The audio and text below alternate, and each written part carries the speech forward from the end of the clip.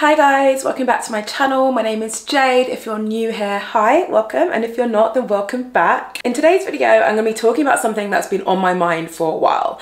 And that is basically the secret to growing a successful Instagram channel in this day and age. And the reason why it's been on my mind for a while is because every time I explain this to someone, they're kind of like, oh, it's like something clicks. And because of that response, I realized that I needed to do a YouTube video on it so that anyone else who wasn't quite aware of this like secret to growing on Instagram will become aware as a result of watching this video. So, you know, I don't like a long intro. Let's just get straight to the good stuff. Okay, so a bit of context. Instagram currently has 2 billion monthly active users. That's right, 2. I previously thought it was 1 billion, which obviously at some point it was 1 billion. But then I realized that the article that I was using as my reference was actually a bit out of date, despite having the year 2022 on it. But that's neither here nor there.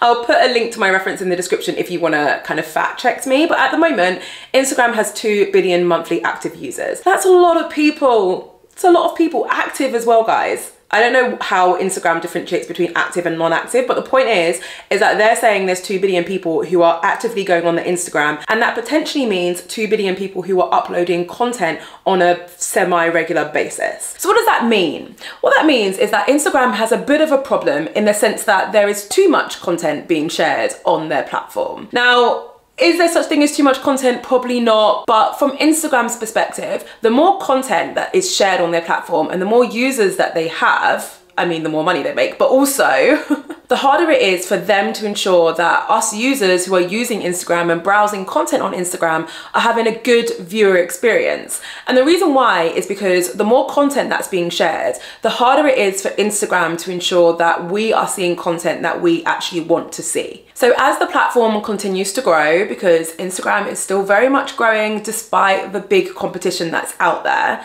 as the platform has continued to grow, Instagram has had to get super creative with how they rank content, with how they decide what content gets shown on the Explore page. All of that stuff is incredibly different to how it used to be, right? They've had to get super creative with that. And obviously one of the main ways that they've had to do that is by updating their algorithm. And if you want a real in-depth video on Instagram's algorithm and how it works, especially in the year 2022, because it has changed so much, I'm going to link to a video up here. It is a 3-part series. I recommend checking it out because I dive deep into the algorithm, so it's going to be super useful for you. But for the sake of this video, I want to focus on the fact that there's so much content being shared on Instagram and there are so many users on Instagram that Instagram have been forced to get super clever with how they decide what content we see, right? So what that's meant is that they've transitioned from being a platform where if you wanted to find new content, you head to the Explore page and you just see the most popular content.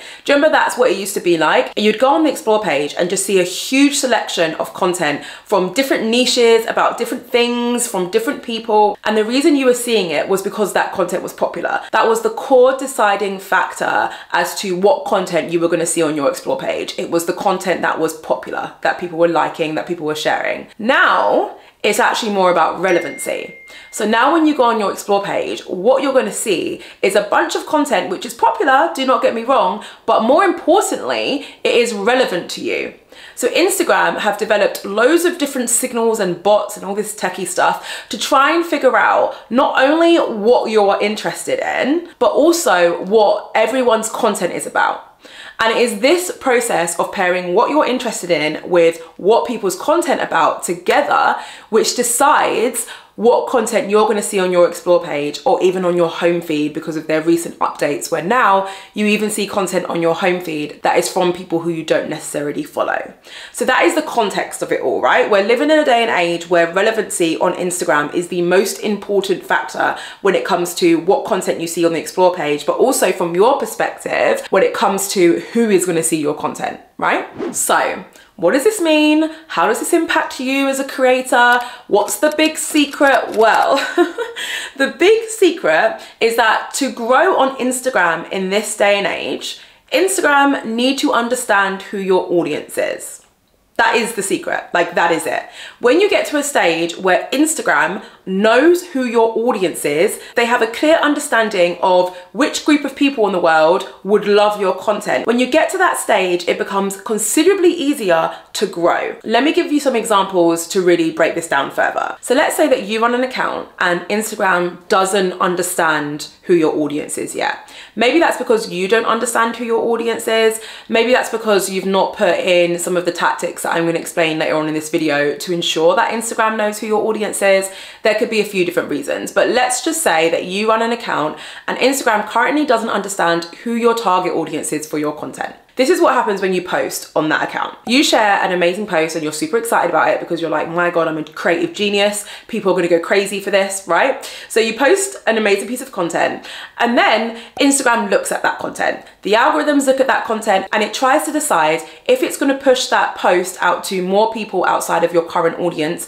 And if so, who are those people gonna be, right? So in this example, Instagram doesn't know who your audience is. So it's either gonna not push your content out to a new group of people because it doesn't really know who to push it out to, or it's going to take a bit of a guess and push it out to a bunch of people who it thinks would like your content. What the result of that is that your content doesn't get as much engagement as it deserves because they either decide not to push it out to people outside of your audience, so therefore fewer people see it, which means less engagement, or they push it out to the wrong audience, which in my opinion is even worse, because if they push it out to the wrong audience, they won't engage with it because it's not the type of content that they like, and Instagram will see that as a sign that your content really isn't very popular, right? Because it's been seen by loads of people, but it hasn't received much engagement. So that is what happens when Instagram doesn't understand who your target audience is. And that is a common sequence for a lot of Instagram accounts at the moment, right? Now, let's talk about what happens when Instagram does understand who your target audience is. Well, you share the same incredible post and you're super buzzing about it.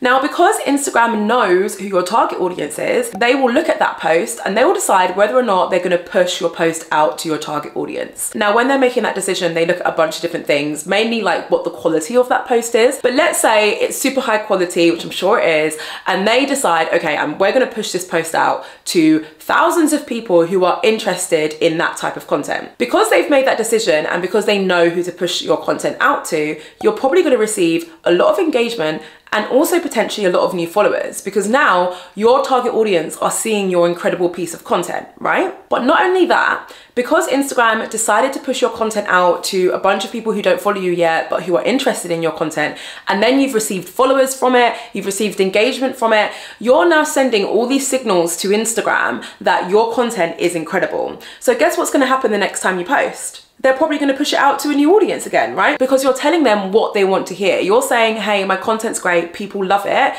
keep on pushing it out to my target audience. Now let's talk about the second benefit to Instagram having a good understanding of who your target audience is, as well as you having a good understanding of who your target audience is. The second benefit is that it increases the chances of you being featured on people's home feeds regardless of whether or not they follow you.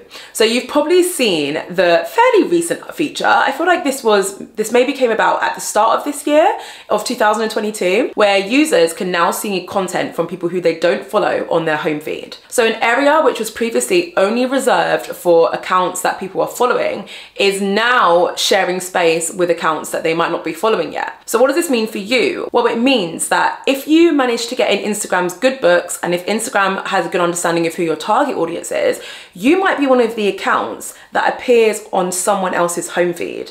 And that to me is like the absolute golden piece of real estate on Instagram when you're trying to grow. If you are getting suggested to people on their home feeds, I mean, that is like, it's one of the best places to be because that is where most people spend their time, right? Okay, so here's an example of what it looks like. I'm gonna put it on the screen. So this one is coming from someone who I don't follow and it's appearing on my homepage because I saved a post from someone else. So you can always tell when these posts are appearing on your home feed, other than the fact that it's coming from an account that you don't follow. It will say something on the top like, because you saved a post from X, or because you follow X, or because you liked X's post. right? So whilst Instagram haven't come out and shared the exact signals they look for when they're trying to decide whether or not you get featured on someone else's homepage, I think it's fairly safe to assume that how Instagram decides whether or not you're going to be featured on someone's homepage is by pairing your account with other accounts which are similar to yours. And in order for them to be able to do that, they need to understand who your audience is. If they find an account what's similar to mine that's doing really well, and they understand that my account and that account has the same audience, well, when someone likes a post from that account, it increases the chances of my next post being shared to that person, because Instagram thinks that my account and that person's account is similar, therefore whoever likes content from that person's account will probably also like content from mine. I hope that makes sense. So you might have gotten to this point in the video and be thinking, okay, great, I get it, but how do I ensure that Instagram understands who my target audience is? If that's you, I'm going to give you a couple of tips. The first is that you need to know who your audience is. Sounds obvious, but you'll be surprised at how many people skip this step when it comes to starting their Instagram page and creating a strategy for their Instagram page. It's the most fundamental step.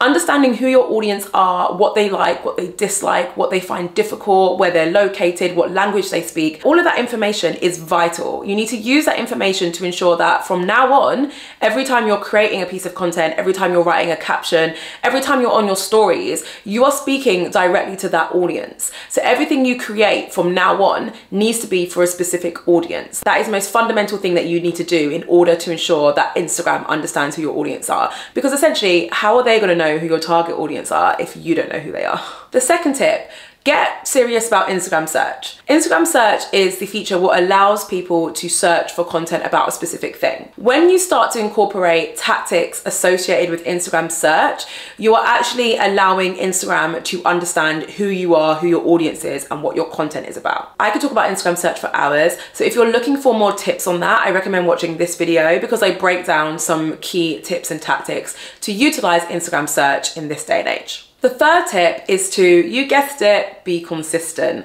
I hate being that girl, that person who talks about being consistent. It's honestly a bit annoying, but let me talk about why being consistent is important in this context. Let's say that as a result of watching this video, you go and take some action, which I'm hoping you do. You go and take some action and you work to define your audience, right? And then after that, you realize that actually your content has been a bit jumbled and you haven't always been speaking to one specific audience. So from now on, you make sure that's what you're doing. Amazing. Where consistency comes in is if you do all of that work and then you change your content strategy, right? But then you only start posting once a week, or sometimes it's once every other week. Sometimes you don't post for months. It's going to take so much longer for Instagram to build up that understanding of who your audience is. It's going to take a very long time. Whereas if you do all of that work and then you start posting 5 times a week, 7 times a week, 3 times a week, if that's what you can manage, right? But if you start doing that consistently, Instagram is going to get to the stage where they understand who the audience is that you're trying to speak to a lot quicker. So that is the reason why I have to give the whole consistency,